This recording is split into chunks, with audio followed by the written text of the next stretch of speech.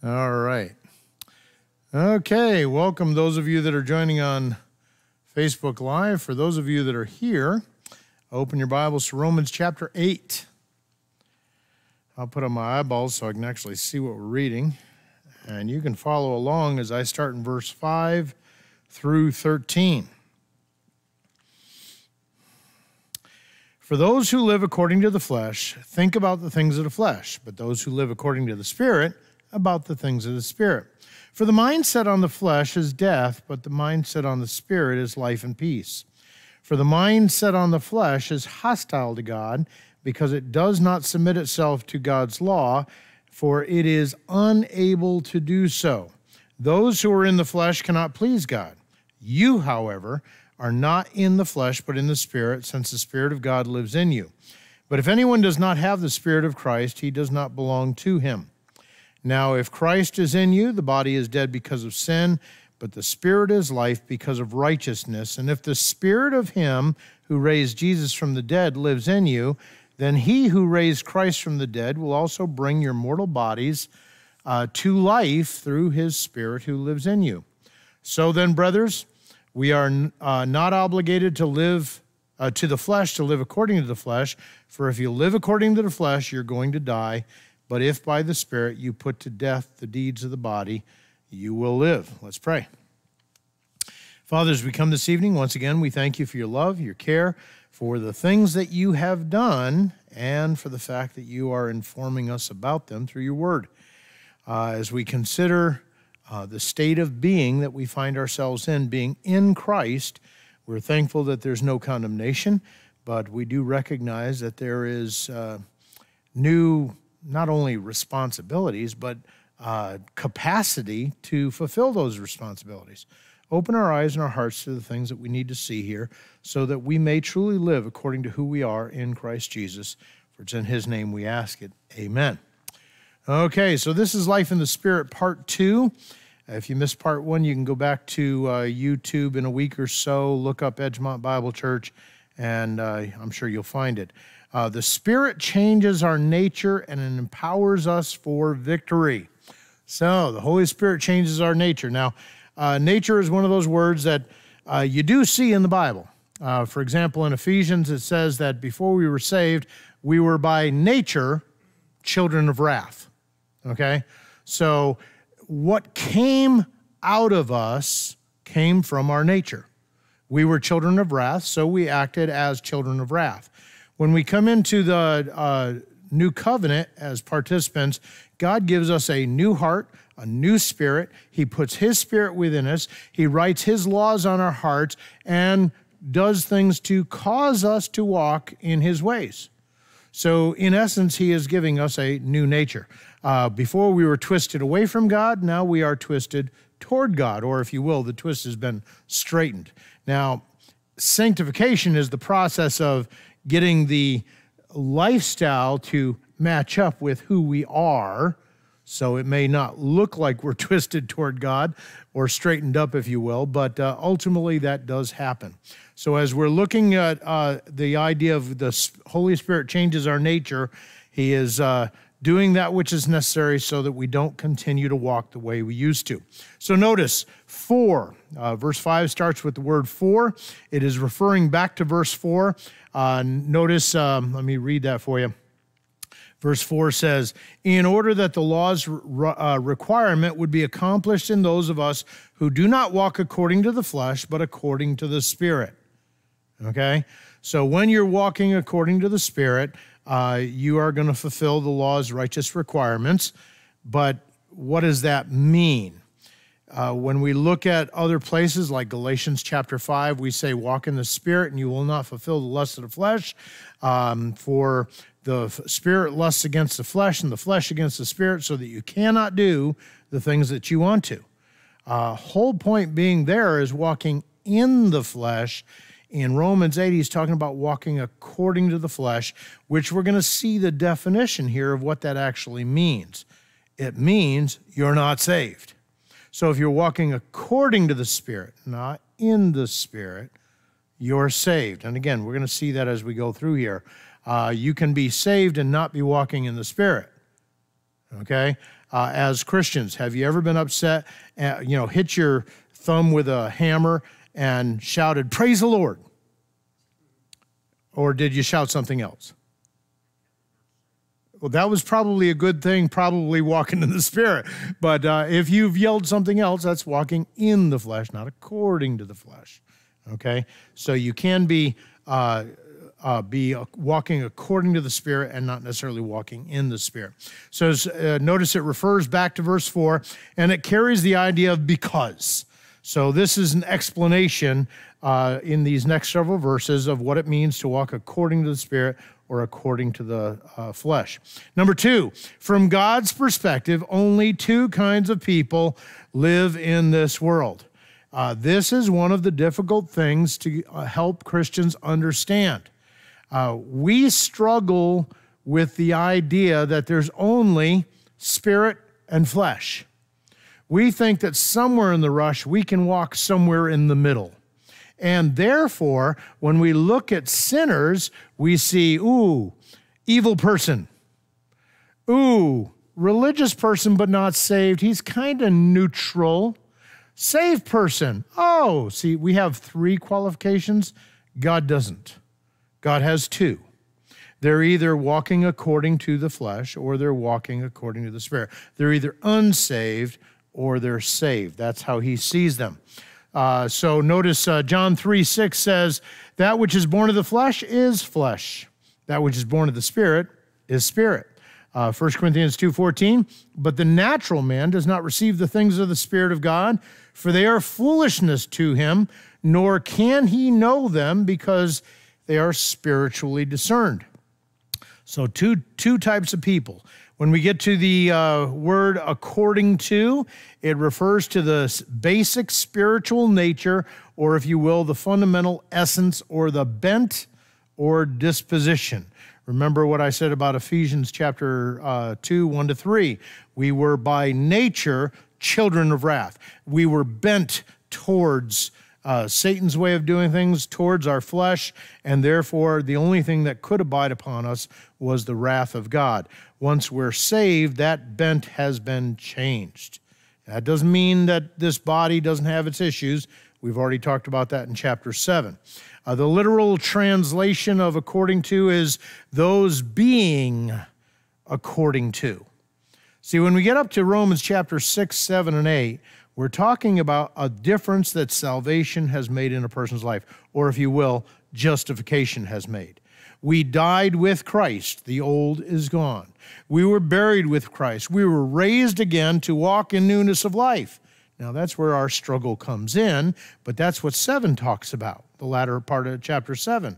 Chapter 8 is telling you how to have the victory over the struggles against the flesh. And so that's where we find ourselves at this point. We are those that are being according to the Spirit. So it goes on to say they set their minds on. 2 Peter 2:10 says, and especially those who walk according to the flesh in the lust of uncleanness and despise authority, they are presumptuous, self-willed. They are not afraid to speak evil of dignitaries. See, their mind is set on a certain way of living, and it shows itself in a lot of different ways. The word there in the Greek is phroneo, to exercise the mind, to entertain, to have a sentiment or an opinion, to be mentally disposed, more or less earnestly in a certain direction. So you see again this concept of a bent or a disposition. Number 2, it refers to the basic orientation, bent, or thought patterns of the mind. Oh, let me see. How many of you were saved as adults? A few of us here have been saved as adults. So therefore, we had enough time to develop certain patterns of thinking that now when we look back on those things, we recognize, whoa, we were kind of out there. We're kind of ashamed of some of the patterns of thinking. And after we got saved, those patterns of thinking didn't disappear just like that, did they? It took a period of time. It took truth washing through our minds and starting to understand spiritual truth before we could learn how to overcome those things. And that's the idea here. We were bent in a certain way, and through being born again, God changes that. So the two kinds of people that God, from God's perspective, that are in the world, first of all, we have the unsaved. You'll notice I have letter B there instead of letter A. Every now and again, my outline gets away from me. So we have the unsaved, those who live according to the flesh, verse 5a. Notice here's the description of them in 5a and 6a. They set their minds on the things of the flesh. It includes false philosophies, religions, whether overtly or subtly, it appeals to the flesh through self-interest and self-effort. Now, before I even had an inclination toward being religious, my mind was set on the things of the flesh, independence, self-sufficiency, lust, things like that, okay? It was all about what was going to please me and how I was going to get it. That's the idea here. When I did start to have religious inclinations, now it's a matter of me being good enough from my perspective to please God so that he would accept me. That's still self-effort, self-interest, not considering what God desires out of the whole thing. So whether you're a religious person or a fleshly person or a heathen, you know, my wife was talking to someone down in Florida at the airport, and the lady said, oh yeah, my dad was a United Methodist preacher, and my wife goes, yeah, our whole family grew up Methodist, and I said, yeah, we were just a bunch of heathen. Lady got a big kick out of that, but that's the way it is as far as being unsaved. Notice they set their minds on the things of the flesh. Verse 6a says, for to be carnally minded, the word there, notice it is very similar to letter B under number 2 there. They set their minds on. It's phronema, mental inclination or purpose. Notice they are carnally minded, and that is equal to death. Notice Paul does not say it leads to death. Okay, again, remember, God sees unsaved, saved. We see evil unsaved, pretty decent unsaved, and saved. And we even classify those guys sometimes, and we shouldn't. But God sees one type of unsaved person. They are dead. Ephesians 2:1 says, and he made you alive who were dead in trespasses and sins. Not dead, but a fairly decent person, not dead and really wicked, just dead, okay? So for to be carnally minded is death. Notice it is a state of being, not a consequence. When do we become spiritually dead? We are born spiritually dead. It is a state of being. It's not somewhere in the rush we decided to do something that we knew was wrong and then became spiritually dead. No, we're born that way, and so that is the description of an unsaved person. Notice number 3, because the carnal mind is enmity against God. And again, verse 7 there, as well as 1 Corinthians 2:14, which I read earlier, the natural man does not receive the things of the Spirit. They are foolishness to him, nor can he know them because they are spiritually discerned. The word here for enmity is ekthra. It means hostility, a reason for opposition, enmity, hatred. If you look in the political realm right now, we do not see two groups of people that have the same interest in serving the people of this country, just with different means. We have two groups of people that do not like each other. Now, one might not like the other one a whole lot more, but the reality is they are at enmity against one another. Now, they are respectful in their enmity. All you got to do is watch some of the little things that go on, videos, C-SPAN or whatever, and they're always calling, I'd like to say, to the chair lady or the chairman or something, and then they say what they're going to say. and they don't cuss them out most of the time. But then when you look at how they look at the people that they're serving, and I'm pretty sure there's quite a bit of hostility towards them also. More from one group than another, but I'm not sure that the Republican side of things is just hunky-dory with what people think about them all. Because if they were, they would realize we need to change the way we do things. So, and again, people don't like talking about politics. Christians stopped talking about politics a long time ago, and look at where we find ourselves. It's not a matter of pushing a view on someone. It's a matter of we see within politics the enemy of our souls working out his plan, and all you got to do is look. If you're not certain, read through the Gospel of John, see how the Pharisees and the Sadducees worked, and consider how the politicians are working, and it's kind of like, wow, it's the same methodology. So I'm just using that as an example. Okay, so hostility. Notice here's how that hostility is shown, that enmity. It is not subject. The carnal mind is not subject to the law of God. Not only that, it can't be. And that's why for us to look at unsaved people in two classes, the wicked unsaved and the pretty good neighbor who's religious, we are wrong, okay? The religious person does not submit itself to the law of God and can't. I remember having a discussion with my sister years ago. Came home from Brazil because my dad had passed, and I stayed with my full-blooded sister, and somewhere in a rush, we got into a discussion about God. And she said, well, my God isn't like that. And I said, then your God isn't the God of the Bible, because that's what he says about himself. And it's interesting, if you go back to the Old Testament, you'll see God rebukes Israel on two counts when it comes to how they viewed him. First of all, they viewed him as being like them.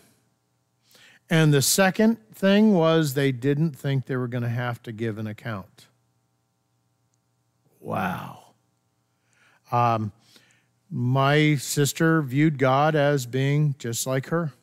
And therefore, anything that she was going to decide to do was okay because God would approve because he was just like her. And therefore, wasn't going to have to give an account for it. Whoa. So at enmity against God, it's not subject to the law of God. It can't be.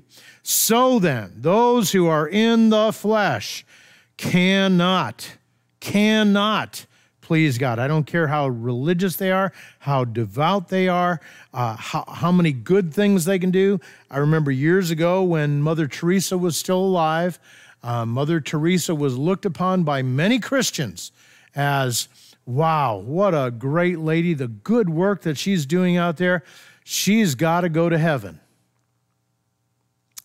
She petitioned the Pope, John Paul at the time, to declare Mary to be the co-redemptress of our salvation. Down in Colombia, the country, not Missouri, they actually have a crucifix with Mary on it. Topless, loincloth, crown of thorns. No, I'm sorry. They cannot please God because they don't have it within them to do so, which brings us to the other kind of people that God views, and those are the saved. Notice in 5b, those who live according to the Spirit, and it goes on to say, on the things of the Spirit, you'll notice I have it in italics there, set their minds on. That's understood in the context. They set their minds on the things of the Spirit. This is the result, again, of this new covenant. Now, I know I've read this over and over and over again, and maybe it's because I'm just enthralled with what God did, what God said he was going to do, and what he's done. Okay, now, he said he was going to do this with Israel, but then he brought blindness to them to bring us into the whole thing. And notice what it says. Then I will sprinkle clean water on you, and you shall be clean. I will cleanse you from all of your filthiness and from all of your idols. I will give you a new heart and put a new spirit within you. And I will take the heart of stone out of your flesh and give you a heart of flesh. I will put my spirit within you and cause you to walk in my ways, and you will keep my judgments and do them. So this is, we set our minds on the things of the Spirit because God has changed that which is necessary to be changed, so that that's what becomes important to a saved person. Notice, to be spiritually minded is life and peace in 6b. Life, because where do we get life from? You know, Jesus said, I will give them eternal life and they shall never perish. Now, he also said that he came that we might have life and that we would have it more abundantly. So you can be a born-again believer and have eternal life, and you can be a born-again believer and experience abundant life.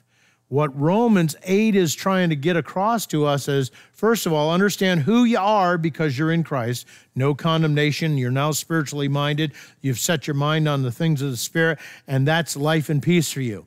And it'll go on a little bit more as we go along. But get to experience the whole thing, not part of it.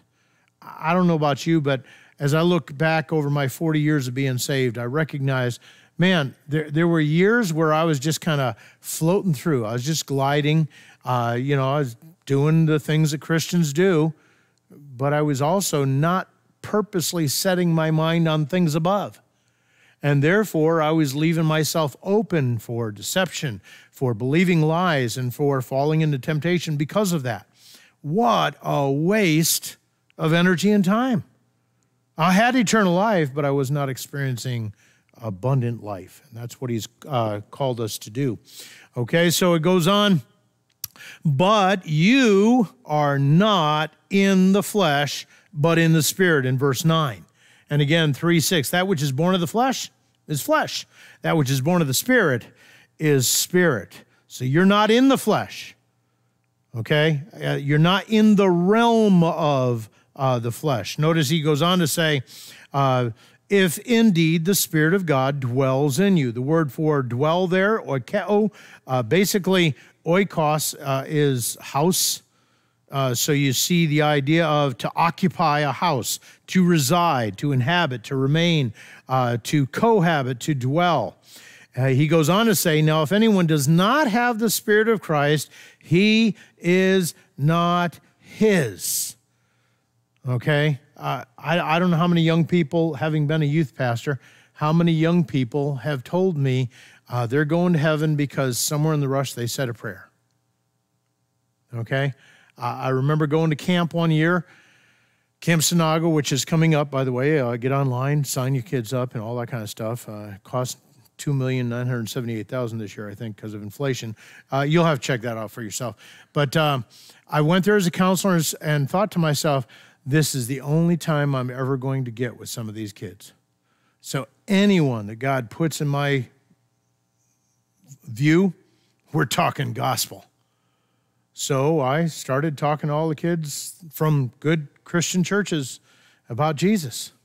I want to make sure that they had all heard the gospel at least once by the time the week was over. If they came to work on canoes or be a part of my team, we're talking Jesus. And by the end of the week, I had counselors upset with me because I was causing kids to doubt their salvation. No, I wasn't. I'm just saying, if you're depending on the fact that you said a prayer, that's not what saves a person. It is only by putting your trust in who Christ is and what he did on the cross of Calvary. And that's when Pastor met me and said, hey, how'd you like to come over here? And it's kind of like, I don't know. Whole point being is, if the Spirit of God dwells in you, that's the proof of the salvation. It goes on, now if anyone does not have the Spirit, he is not his. Notice the opposite reality is stated. He's trying to make it clear. You either are in the Spirit or walking according to the Spirit, or you're in the flesh walking according to the flesh. Notice, where there is no evidence of the presence, power, and fruit of the Spirit, there is no legitimate claim on Christ as Savior and Lord. 2 Corinthians 13:5 says, examine yourself as to whether you are in the faith. Test yourselves. Do you not know yourselves that Jesus Christ is in you, unless indeed you are disqualified? Again, Pastor and I have both been preaching this for a while. We need to be a little bit more intentional. In those years when I was wasting my time instead of being intentional and falling into some of the same sinful habits that I'd been involved in before I was saved, if there wasn't that occasional opportunity for repentance and things like that, I would have been left to believe that I'm not saved. And I'll be honest with you, every now and again, the flesh rears its little ugly head, and you kind of wonder at times, can you even be saved and do what you just did? And it's kind of like, yeah, you can, but it can't be a way of life for a person. If there's no fruit of the Spirit, if there's no desire to live for God, one should truly question whether or not they have the Spirit of God. Notice, no desire for things of God, no inclination to avoid sin, no passion to please God. That would be an indication that maybe you haven't been changed. If any man be in Christ, he's a new creature. The old is past. Behold, all things are becoming new. He goes on in verse 10, and if Christ is in you, he says, the body is dead because of sin. Notice if we go back to chapter 7 and verse 17, but now it is no longer I who do it, but sin that dwells in me. As we already pointed out, he wasn't trying to escape responsibility for his sin. He was recognizing that as a new creature living in an unredeemed body, the battle still went on. So when he did sin, the new man wasn't the one that was doing it. It was because sin was still dwelling in this body. So sin dwells in me. Notice number 2, in my flesh, nothing good dwells. Verse 18 says, for I know that in me, that is in my flesh, nothing good dwells. For to will is present with me as a new creature. I want to do what God wants me to do, but how to perform what is good, I find not. And again, you'll notice he's not talking about the desire. The desire is, I want to do what God wants me to do, but I don't have it within me to do it. And that's why chapter 8 is so important. We have to understand that it is only through the Spirit. So notice letter number 3, a law. In 7:21, he says, evil is present with me, the one who wills to do good. And then in verse 23, he finds then a law warring against the law of my mind, bringing me into captivity. So the body is dead because of sin. Or another way of putting it, the human body, new born-again believer living in this human body, doesn't have the capacity to produce that which is glorifying to God by himself.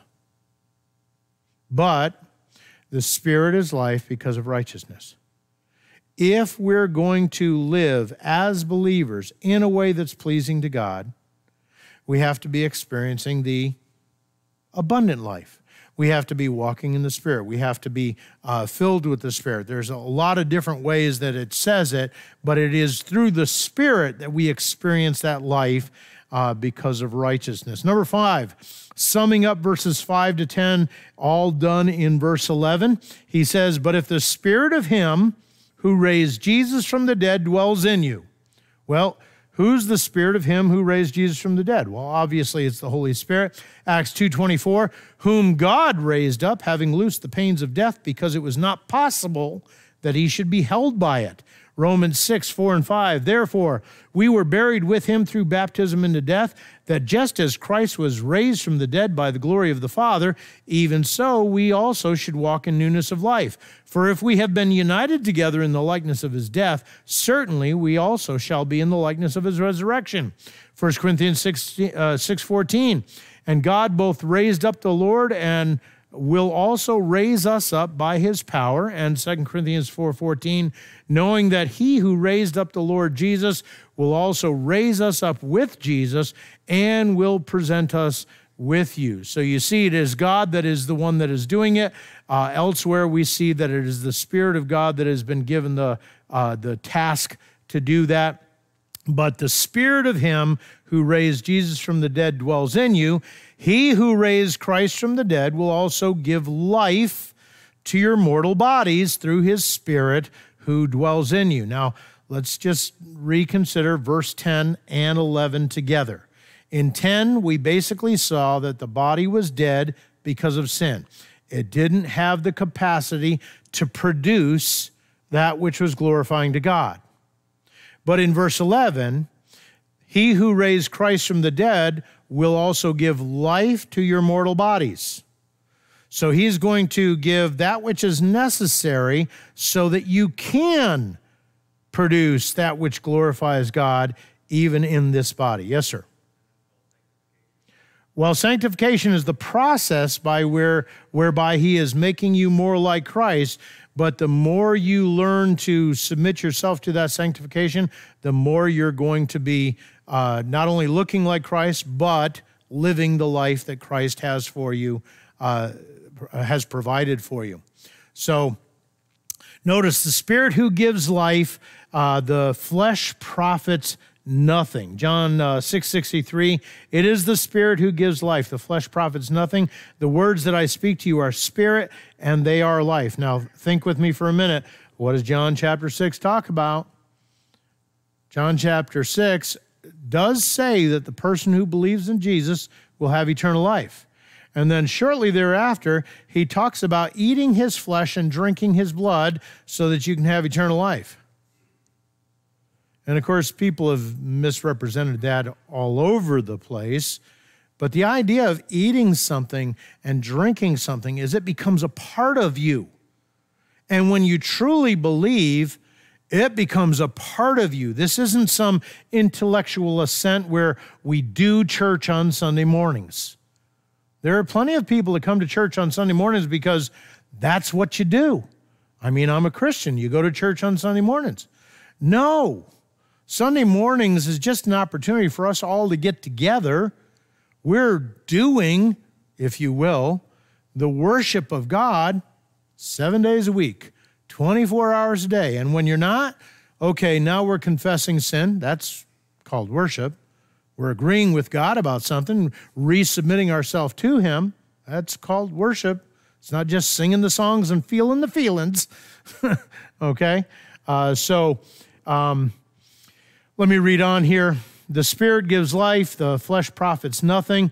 But notice he also makes us sufficient as ministers. 2 Corinthians 3:6, who also made us sufficient as ministers of the new covenant, not of the letter, but of the Spirit. For the letter kills, but the Spirit gives life. And so whole point being is the Spirit of God is the one that makes us sufficient, empowers us so that we can actually live the life that God has called us to live. It is not through following any rules, not through our own effort, etc. So he changes our nature, and letter B, the Holy Spirit empowers us for victory over the flesh. He goes on to say, therefore, brethren, he is reminding them of the privilege of being believers. He's because of what I've already told you, we're going to go on to what else is part of it. But notice, brethren, I'm talking to you as other believers, those who are now walking according to the Spirit, those who have been cleansed, those who have a new nature.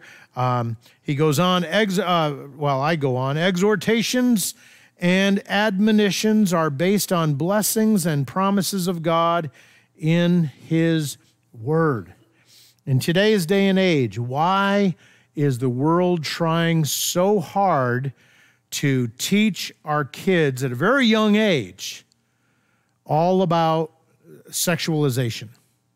I didn't want to just say about sex because though some may be doing that, they're really sexualizing everything when it comes to our kids. Why? Because when you get them pointed in that direction, they're already bent in that direction. The chances of coming out of that, well, it's obviously going to be a work of God, but they know if I can get them while they're young. You know, I don't know about you, but math, science, history, the good and the bad, okay? The CRT, well, I think we should be teaching the truth about the history of slavery. I'm pretty sure I got a pretty good education on the history of slavery. There was a lot of bad. There was also some good. No, it probably wasn't like Roots most of the time, but they did consider them as property. It was wrong. We fought a war, settled it. Now, there's still all kinds of things that go on. Why? Because the heart of man needs changing, okay? And oh, by the way, the things that are going on, happening on both sides of the fence, it's not one side or the other. For a believer, of course, there's no place for any of that kind of junk. Get over it. So exhortations and admonitions based on blessings and promises of God and his word. Notice the pattern for victory. He says, we are debtors. The word debtor there is opheletes, an owner, person indebted, a delinquent, a transgressor against God, a debtor which is owed or a sinner. Notice we are debtors not to live not to the flesh, to live according to the flesh. Romans 6:7 and 6:14. For he who has died. Now he's already said, I think 3 times in the first 6 verses that we died with Christ. So he who has died has been freed from sin. It's no longer my master. Verse 14. For sin shall not have dominion over you, for you are not under law, but under grace. So we see there that we are not debtors to the flesh, to live according to the flesh. The word flesh here, definition here would be an ugly complex of human desires, including ungodly motives, affections, principles, purposes, words, and actions that sin generates in the body. Again, there's a law of sin in this body, and it generates, it still tries to influence. It doesn't have legal right to mandate, but neither did the governor. Never mind, pretend I didn't say that. But it still does everything it can to influence. So notice, to be ruled and controlled by the ugly complex. That's the idea of living according to the flesh, to be ruled and controlled by that ugly complex. He goes on to say, for if you live according to the flesh, you will die. Galatians 6:8, for he who sows to his flesh will of the flesh reap corruption, but he who sows to the Spirit will of the Spirit reap everlasting life. Think with me for just a minute. Jacob. I heard a message here recently by one of the Irish, Scottish guys. It wasn't Alistair Begg, it was another one. Colin Smith. He's got 2 last names. But he was using this passage, and he referred to David, and he referred to Jacob. And he goes, you know, whenever you go in a direction that God wants you to go, doesn't want you to go, God always lets that ultimately be what happens to you. So Jacob was a deceiver. And then what happened?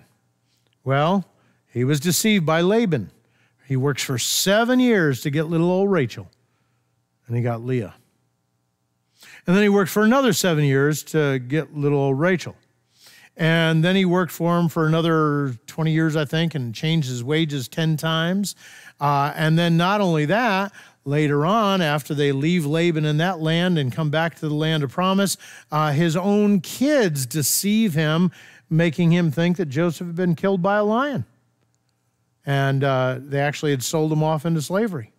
Of course, it's all found out, but notice, he sowed to the flesh, and he reaped what he sowed. David did the same thing with his sin with Bathsheba. He ends up committing adultery, killing Uzziah, lying about it for at least 9 months. And then he gets really angry once he's told a story about someone that did something similar. And Nathan says, "You're the guy." At which point he loses the baby. His daughter is raped by his half-brother. The half-brother is killed by the daughter's full brother. Then that brother dies. 4 others are destroyed because of David's sin. He got it back. So he reaped the corruption of sowing to the flesh. One of the things that maybe we need to be a little bit more intentional about is understanding that if I'm heading in a direction and I know, especially when I know this is not the way God would have me to go, but it's so tempting and you believe the lies, it's going to give me what only God can give me. Just understand, you go there and it's going to come back on you. You're going to get it. And I'm not saying that God's going to get you. I'm just saying that's how he works it. Your chastisement will be, you're going to get of like kind of what you put into it. So therefore, don't put into the flesh, but into the Spirit, because you are obligated to live according to the Spirit. Notice, for if you live according to the flesh, you will die. It is not referring to losing salvation. If you're not sure of that, go back to the first page, letter A, number 2, verse A, or letter A, number 1. It refers to the basic spiritual nature, fundamental essence, bent, or disposition. So this is basically saying that an unbeliever is going to be the one that is doing this, living according to the flesh. But if by the Spirit, this is the only source that overcomes the flesh. Remember verse 2, chapter 8, verse 2, it says, because the Spirit's law, or the law of the Spirit of life in Christ Jesus, sets me free from the law of sin and death. Back there in chapter 7, he talked about that law of sin that was in this body. So he wanted to do right, but he couldn't do it because of this law of sin. And he's saying, you want to know how to overcome that? It's the law of the Spirit of life in Christ Jesus. It is learning how to walk in the Spirit. You're already according to the Spirit because you're saved, but now you got to be filled with the Spirit. You got to be walking in the Spirit. Notice he goes, but if by the Spirit, the only source and power to overcome the flesh. And again, remember A1 through 4. So, 4, that's right at the top of the page there. And if Christ is in you, the body is dead, sin dwells in you, your flesh can't do anything good, there's a law of sin in you, you don't have the capacity to produce that which is glorifying to God. So we see again here, consider the focus of the person that overcomes. Okay, Galatians 5:16. I say then, walk in the Spirit, and you shall not fulfill the lust of the flesh. What's he concentrating on? What's he thinking about? Living in Christ. 1 Peter 3:15, but sanctify the Lord God in your hearts and always be ready to give a defense to everyone who asks you a reason for the hope that is in you with meekness and fear. What's his focus? Sanctify the Lord God in your hearts. 1 John 4:4, you are of God, little children, and have overcome them, because he who is in you is greater than he who is in the world. What's the focus? The one that is in me. 1 John 5:1-5, whoever believes that Jesus is the Christ is born of God, and everyone who loves him, who begot, also loves him who is begotten of him.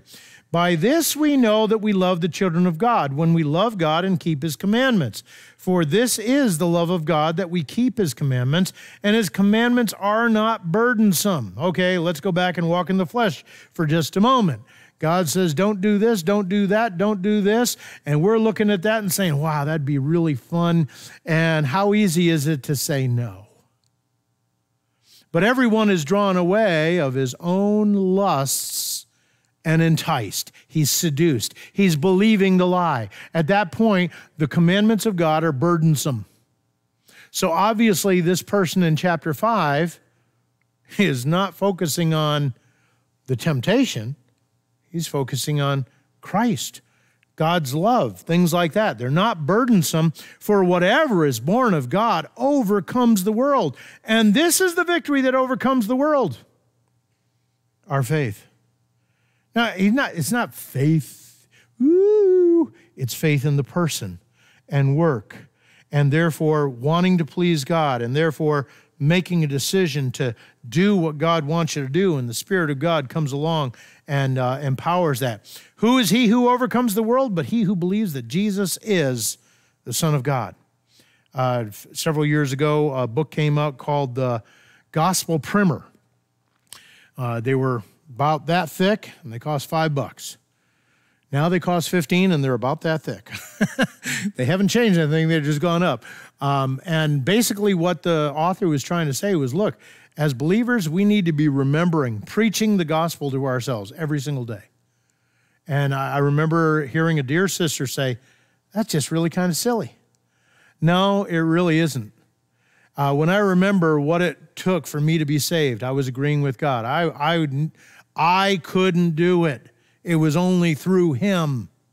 Oh, now there's a lesson that we all as believers can use every single day. And that's where we find the victory, when our focus, when our thoughts are where they are supposed to be. So consider the focus of the person that overcomes. Number 2, you put to death. But if by the Spirit you put to death the deeds of the body. Ephesians 4:22, that you put off concerning your former conduct the old man, which grows corrupt according to the deceitful lusts.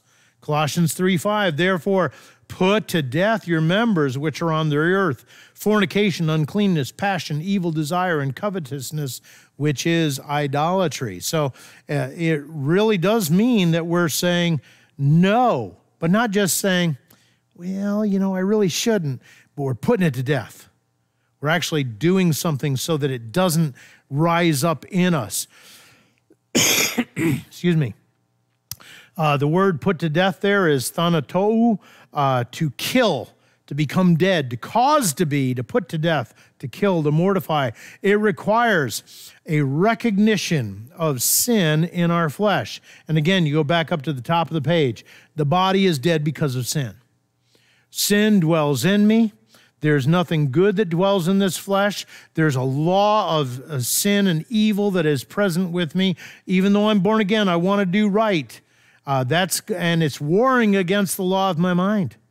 It brings me into captivity. I do not have the capacity to do that which is glorifying to God in and of myself. I need the Holy Spirit's power to do that. So a recognition of sin in our flesh, a heart focused on God. Again, sanctify the Lord God in your heart. And listen to this verse once again.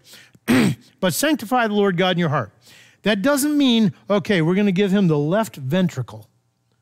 Okay, we're going to separate him. No, it becomes the focus of the person, in the core of the person, the heart.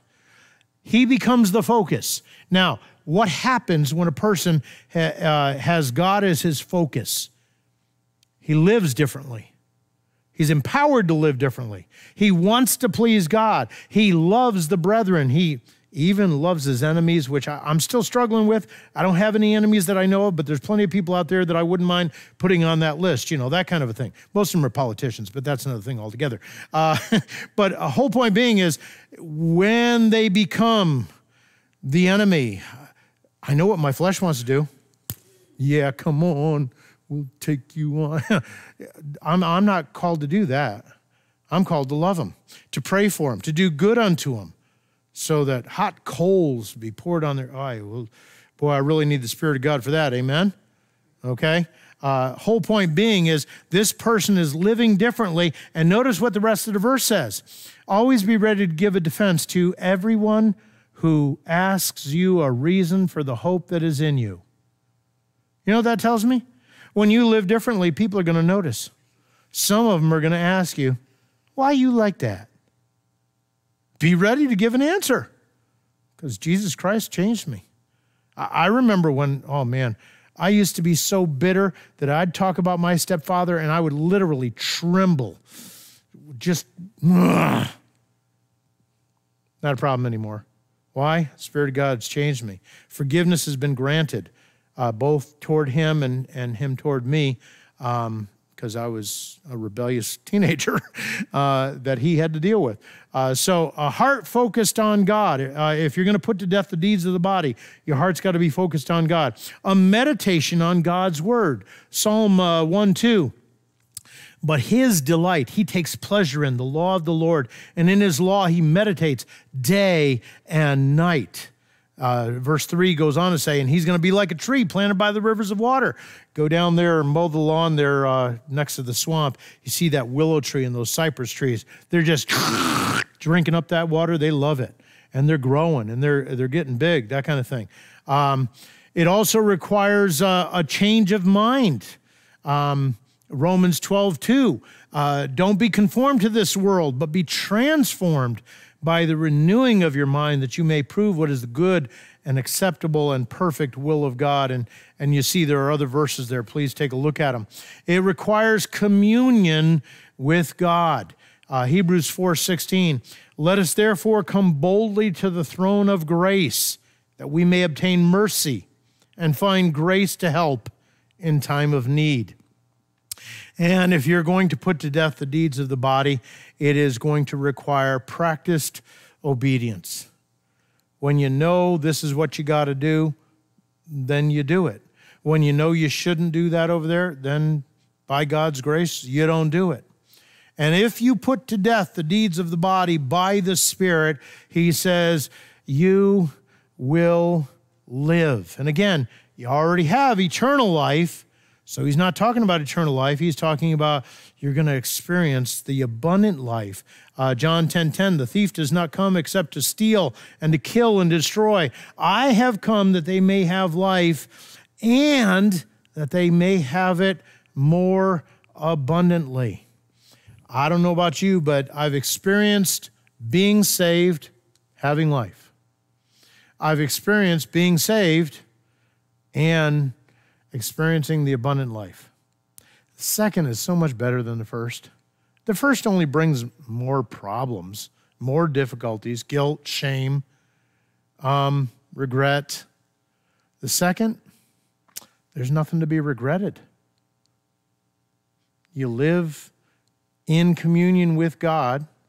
You experience his blessings. You see things differently than you used to see them. Doesn't mean you never complain, but you probably are a little bit more thankful than you used to be. You probably complain less, and you realize, man, we are a blessed people. So I can praise God. Let's pray.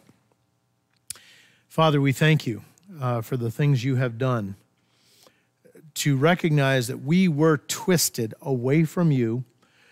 We were at enmity against you, and you're the one that opened our eyes, changed our hearts, straightened us up, gave us life, and put your Spirit within us so that we might actually be able to experience abundant life, communion with you.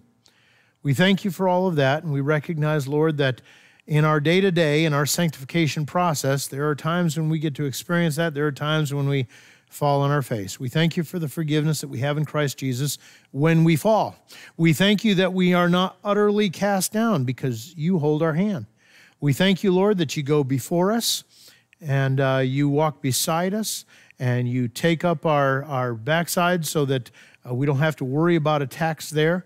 And Lord, we just look forward to the day when we will actually be able to experience by sight that which we understand by faith now. In the meantime, give us grace to walk in a way that's honoring and pleasing to you, that we may shine as lights in the midst of a dark and perverse generation. In the name of Jesus Christ, amen. You are dismissed. Have a good God-honoring week. For those of you that are able to be here on Wednesday, bring food, and we'll see you. Chapter 3.